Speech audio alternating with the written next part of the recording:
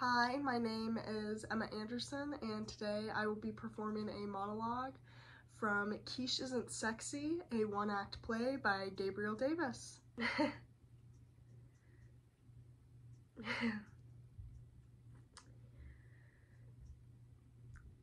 Quiche isn't sexy.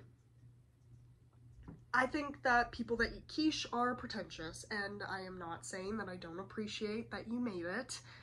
I just think quiche is pretentious. I mean, it's an egg trying to be more than breakfast. And it is sweet that you had me over and tried to prepare me dinner.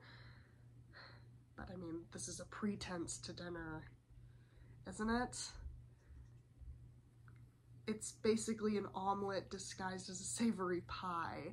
It's a perky beginning to one's day when it should be a lusty end. When you think of eggs, do you think romance?